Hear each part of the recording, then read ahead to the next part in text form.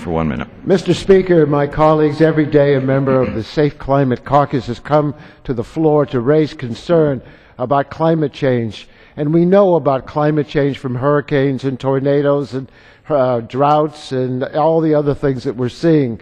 But yesterday, the prestigious science journal Nature published an analysis of the cost of rapid warming in the Arctic.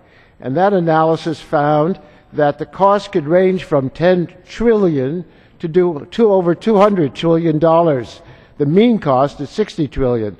I'm not misspeaking. It's not 60 million, it's not 60 billion, but it's $60 trillion. These enormous costs are the consequence of the release of 50 gigatons of methane now trapped in the Arctic ice shelves, which experts believe will be released into the air within the next 50 years, if not sooner, if we don't stop spewing carbon pollution into our atmosphere. The Arctic is pivotal to the functioning of the Earth's systems, the oceans, and the climate, but we're recklessly endangering it. We need to stop acting like members of the Flat Earth Society and start listening to the urgent warnings of the scientists.